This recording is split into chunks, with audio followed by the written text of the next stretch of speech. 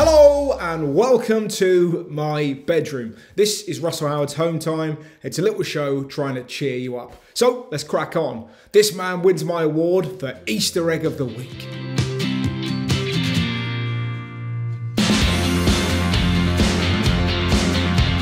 Fair to say, some people really struggling with homeschooling.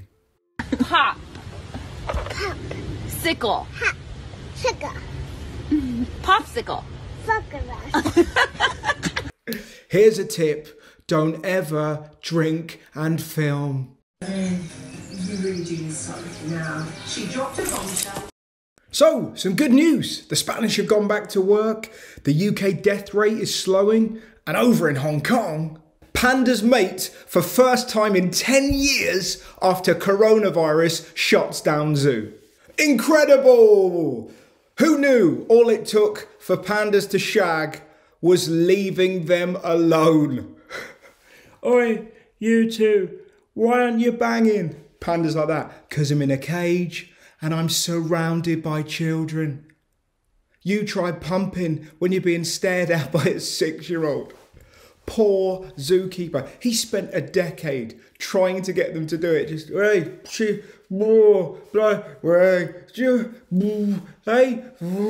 just go. As soon as he leaves, the panda's like, oi, Lily, fancy a shag? I thought you'd never ask, Chi-Chi. Bend me over the bamboo. 10 years. They hadn't had sex for, can you imagine how wild it was?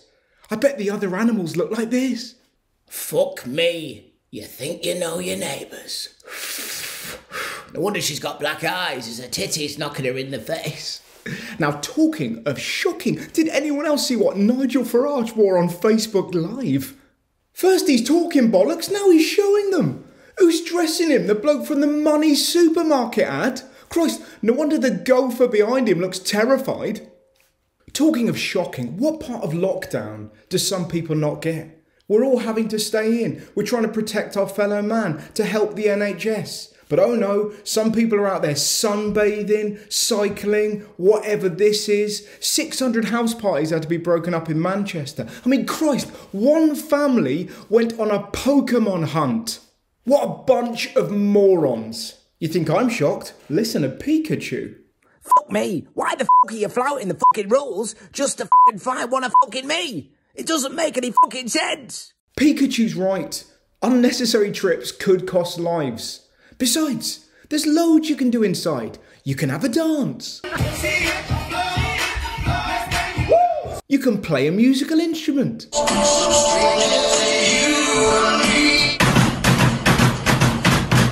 Or you can get a marker pen and pretend your baby's completed the Joe Wicks challenge. Right, let's crack on with our first guest. Later on I'll be talking to an intensive care doctor, but first up, it's my old flatmate and one of the best comedians in the country, Jon Richardson. You're used to seeing him like this. I've written an erotic novel based on my own life. Oh God. It's called Deep Clean. But today, we find him here. Oh, Hello. wow. Bloody hell. Yeah. I mean, everything about that screams breakdown. You know me mean, so well. What are you wearing, mate? What are you wearing? Well, depressingly, the way the world has gone means, Russell, that you are currently my only employer. Right. You've got the look of the accountant of an Eastern European Bond villain. Right. There's a lot for me to unpack there. Now, where are you? I am in the Dog and Bastard, which is our garage, which I've converted into a sort of 1970s tobacco-stained pub. It's where I spend most of my time. Yeah. It's a godsend is what it is. It's a man who's been preparing for a situation like this his entire life. Well, in many ways, you are the Nostradamus. You've essentially been worrying your whole life. Mm-hmm. And you've built a bunker. You've built a little Jon Richardson bunker full of booze. You're ready. Yeah. Yes. Yeah. It's got everything I need in here, with the exception of sort of food and vitamins and sustenance and other people. But my list of what I need is quite short, and it's all in here. Absolutely. How are you coping with lockdown in general? You're right. Yeah, I think I'm all right. I think we all go through a similar thing of occasional bouts of self-pity, and isn't it hard? And then you watch 37 seconds of news and think, oh, no, I'm all right, actually. Probably keep my gob shut and accept that we're doing all right. And having a sort of 3-year-old in the house is like a blessing and a curse. She's like, just constant stimulation needed, but that stops me sitting on my phone and checking news. So, a godsend. How do you think we would have survived if lockdown had occurred when we lived together? Oh, I don't think we would have. No, I don't think we would have survived. I think I probably would have sort of Reggie Perrined it about day 2 or 3. Yeah. I probably would have just said, I'm just going for my daily exercise. And then I don't think you'd have ever seen me again. Yeah, I think we'd find you, like they find people 20 years later and you go, geez, he's been living in the woods all that time. Yeah, they call me the Hedgehog Man. Yeah. Check for John before you light your bonfires. I love that, man. I mean, what stage are you at? You're with the family, right? I'm living with my mum and dad. So Yeah. I've regressed. As you can see just there, it's a picture of Robbie Fowler. Hello. That What was my that? 3-year-old opening the door, shouting loser and running away. So, Did she shout loser? yeah, she did. She just called me a loser and ran away. She's her current catchphrase is "See you later, suckers," and she's not quite sure when that's appropriate, so she just peppers it in. Yeah. Most times. Lucy's not still breastfeeding, is she? Because that would be a phenomenal way of saying she's had enough. Yeah. No, I don't think she is. She's certainly not breastfeeding Elsie, whether or not she's sneaking out at night. And she did actually say at one point, I'm not sure whether I'm allowed to say this, but she said when lockdown first happened, what a shame that I stopped breastfeeding, because I would have been a sort of natural resource that we could have tapped, as if there would come a point when we've run out of oat milk and I sort of latch on. Yeah. I think you sort of see, but a lot of bodybuilders do that. Apparently breast milk, very good. Yeah, get it online, he knows. A lot of bodybuilders, he says. We've all seen you growing over the years. Yeah, and the fact that I'm at home is a pure coincidence. No. Yeah. How's Nanette? Has she dried up, or is she still? She's gone, man. So where are you now then? Which bedroom is that? You're not at home? No, I'm in Bath. My wife is on the front line working for the NHS as a doctor, and she also has another doctor living in my house with her. And I am in Bath because she didn't want to have to worry about me being in one part of the house and her being in one part of the house. It's bleak, but like you say, it could be a hell of a lot worse. Is there an album or anything you're listening to at the minute? Have you got a tip for people to listen to while they're bored at home? Wow, going back to the old Six Music days. I don't think I've bought an album from the last 20 years. I've been listening to a lot of 90s. If I'm doing my daily exercise, I go back to the last time the world seemed in a good place. And that was... Are you exercising? You exercising? I'm trying my best, yeah. I'm really trying. I imagine you are a terrible farter when you work out. Let's not go back to that incident that you remember, because that was a different time. I think I was unwell at that time, and I was still eating meat then. So if you're going to tell that story, I'm just saying you are the only person that I know that has cleared out a Christmas party at a house through farts. Well, parties have to end at some point. You say that, but I remember you vividly leant against the fridge on the floor saying, I can't stop farting. And it was the real, what were we in then? We were in a small flat, weren't we? And I sort of thought, well, I can sneak into a quieter room, but it just clung. I mean, it clung to the walls. I've never had a day like it. I honestly thought I got away with it. And then I'd be having a conversation with someone whose eyes would tear up. And I last let one go 5 minutes ago. And there was still just mist in their eyes. Well, I thought everyone was happy. And then I realised everyone was breathing through their teeth. Yeah. Well, that was the same house party that you poured Rice Krispies into our chocolate fountain under misguided belief that it would make sort of cascading Rice Krispie cakes rather than grind to a halt. I was trying to help though, wasn't I? You were trying to help in your way, yeah. And you were right. I fucked it. Well, it's just that it's the gap between having the idea and doing it that I think your professional inventor, that can be months. You know, you have the idea and then you test the practicality of it. Perhaps at the end of 6 months, you're a millionaire. Whereas with you, the idea and the performance, there's no gap in between. So, you know, your brain gets to the point of, oh, maybe I could, and you're already pouring Rice Krispies into the chocolate fountain. Yes. And one day you'll hit pay dirt, but you'll ruin a lot of chocolate fountains on the way. Elegantly put. Now, what are you missing? Are you missing something from normal life? Is there? It's yeah, I miss not being anxious all the time about everyone. You know, there's been very few things in our life where so many people are affected. We were talking about this. One of the worst things about this is, as a comedian, we get to do loads of benefit gigs for kind of various charities around the country, and at the minute, everyone's talking obviously about the NHS and food banks, but there's lots of other charities that are struggling in the minute. Now, you know somebody. My friend Martin, we had a gig that we were due to do last week. The tickets had been sold. The theatre was full. That money is obviously being held, waiting to go to the charity, and then the gig is, you know, cancelled, postponed. So it will happen at some point, but that money is now not with the charity who desperately need it. And I think we're actually going to try and get Martin on the line now. How are we doing? Oh, Martin. Thanks for coming on the show. Oh, thanks for having me. Thanks so much. Martin, could you tell us a little bit about the charity? So Muscular Dystrophy UK supports families around the UK with muscle wasting conditions with an advocacy service as well as funding world-class research. What's happened with this crisis that we're all going through at the minute is there is now a £2.8 million funding gap for the charity. They now face that. You guys were doing a gig for muscular dystrophy. Yeah.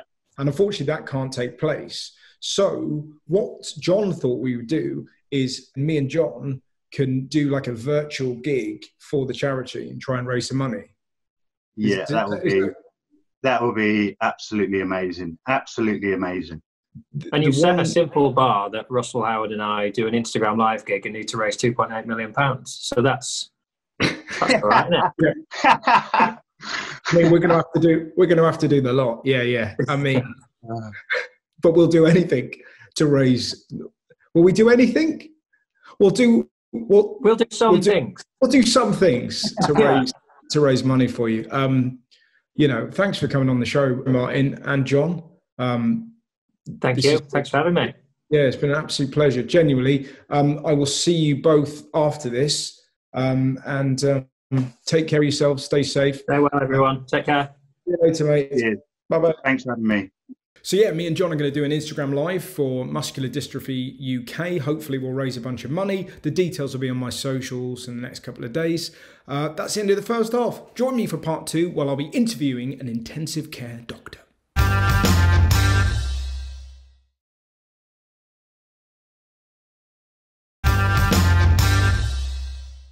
Welcome back to the show. Over in Italy, this dad is a genius.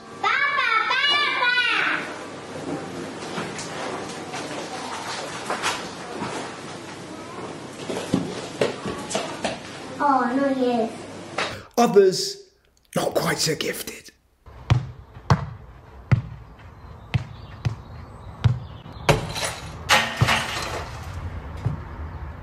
Talking of sports, if you're missing your fix, this commentator has got you covered. 20 seconds to go now. Olive closing in on victory and that coveted prize of being told she's a very good dog. One paw to control and a switch. Now Mabel sensing this might be a chance, still waiting, still believing. And you wonder what Olive is doing here, only has to hold on. Going to the upright though, high tariff with no opposable thumbs, high risk at this stage. And it's gone and Mabel takes it. No mercy from the younger dog, who takes this victory just as time runs out. A famous win built on patience and sheer belief. My next guest is a frontline NHS intensive care doctor. Her name is Aoife Abbey. She's also the author of the book 7 Signs of Life. Please welcome to the show, Aoife Abbey. Hey, Russell. Multiple waving. Hey, how are you? I thought you were going to wave. Thanks. You a waver? There you go. Yeah, nice. So, Aoife, you're a consultant in intensive care. Take us through what that job entails. So, I look after patients. I look after patients with a whole raft of conditions. So the beautiful thing about intensive care is that every single day is different. How is kind of morale at the moment? I think on the whole, it's surprisingly good, like phenomenally good. But I don't want that to make it sound like people aren't going through terrible times, because it's been really hard to cope with, like all these tiny things that disrupt your day, you know, not being able to walk in and out of your intensive care unit freely without 10 layers of PPE on you.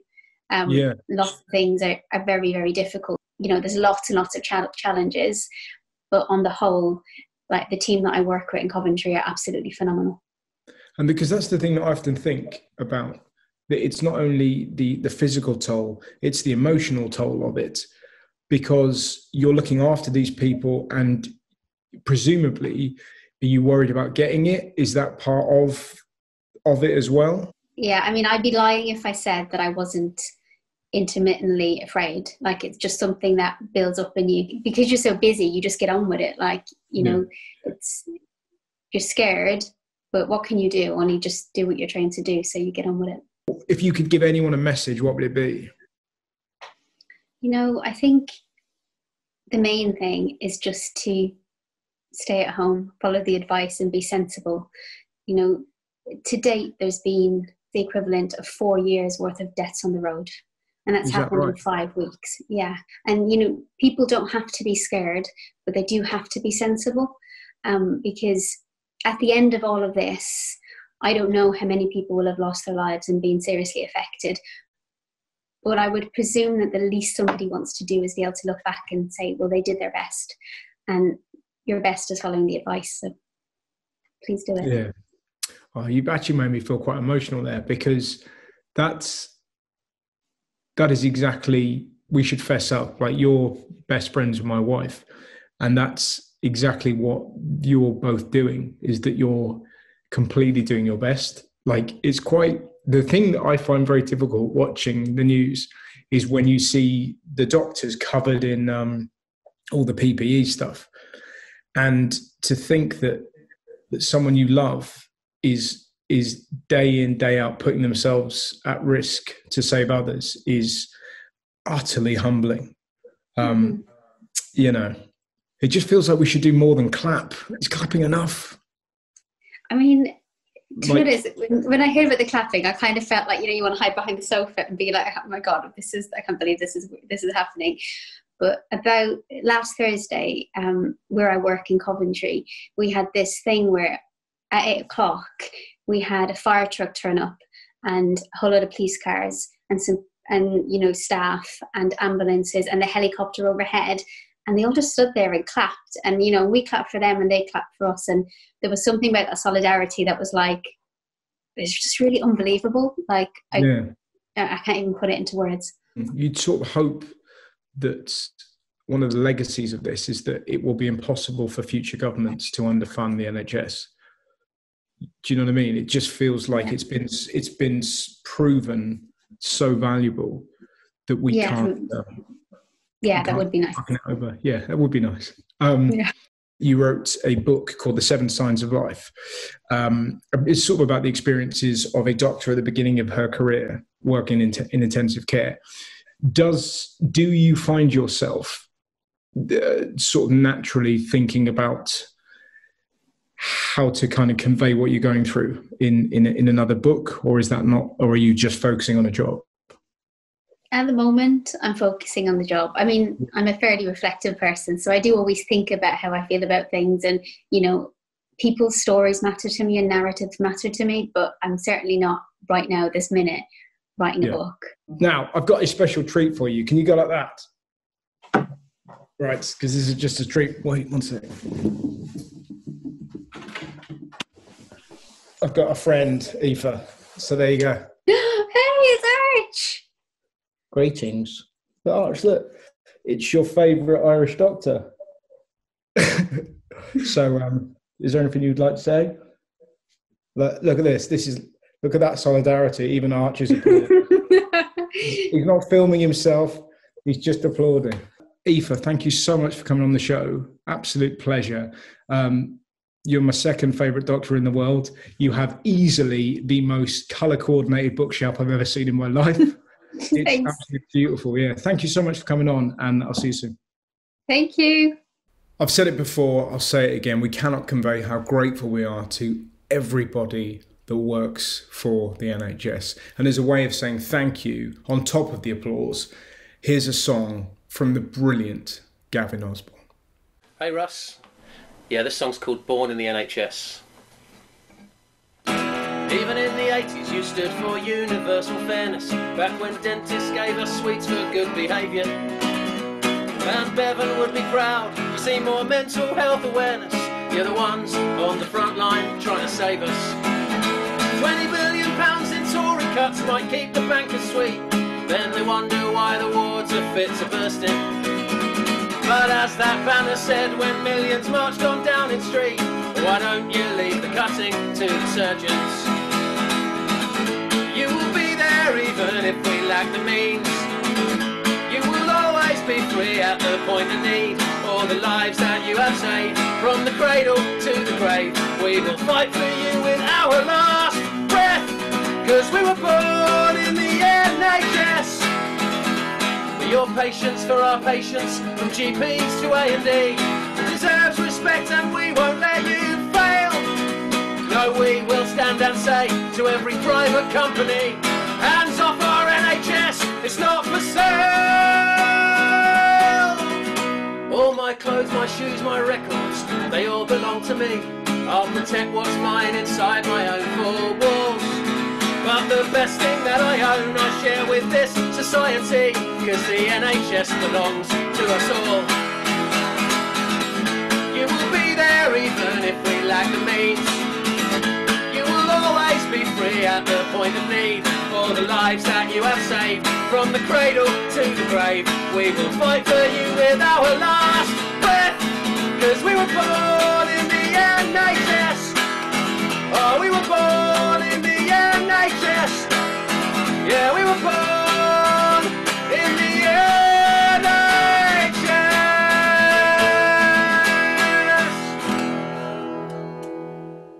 Oh, it makes the hairs on the back of your neck stand up. Thanks very much for watching the show. Good luck for my guests, Jon Richardson, Martin Highwood, Aoife Abbey and Gavin Osborn. I've got a hashtag called Home Time. Hit me up on that. I'll see you on Thursday. Peace.